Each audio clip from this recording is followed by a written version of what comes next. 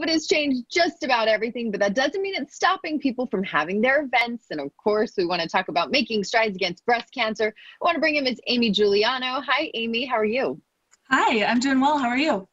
Good. Thank you for being with us. So you're from the American Cancer Society, and every year you guys do this big event, and obviously it has to be different, but let's talk about it and what the event is. Yeah, of course. So the American Cancer Society's Making Strides Against Breast Cancer event is a powerful event to raise awareness and funds to save lives from breast cancer. It's a bittersweet mix of purpose, celebrating our survivorship, paying meaningful tributes to loved ones lost, and uniting to fight for a world without breast cancer. So typically, how many people come to this event, Amy? About 5,000 or 6,000 every year. Wow. Okay, so if we've got 5,000 or 6,000 that usually attend in person, there's no reason we couldn't get like 10,000 people, right? Because we're going to do it virtual this year. So how are we going to do it?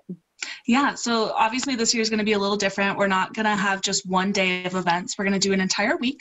So over the week of October 17th through the 24th, we're going to have a bunch of different ways for people to stride your way, which is what we're calling it. So we're providing routes across the Wasatch Front from Provo up to Ogden. We're going to have trails, park routes that they can participate in, and we're asking people to don their best pink outfits and post to social media as they do their walks so we can be there with them in spirit. And in addition to that, we're also going to host a scavenger hunt in our downtown area so that people can be involved and have fun that way as well. And then lastly, we are doing a very special survivor event at our Hope Lodge on our would-be walk day, October 24th. And that's going to be a drive-through experience so that we're making sure we're socially distanced and safe.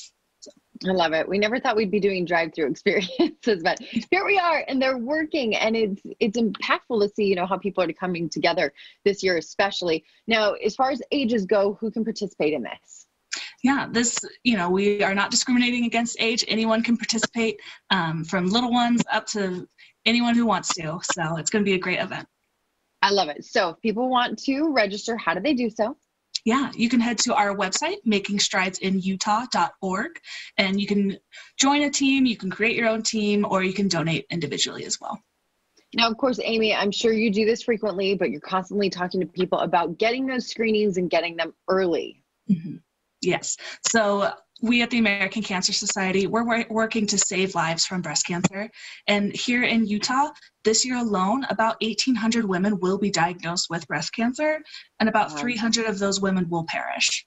So we are encouraging that women begin their breast cancer screenings at the age of 40 and start their annual screenings starting at 45. Perfect. Well, Amy, thank you so much. We appreciate this and excited for the event. We'll see you later. Thank you.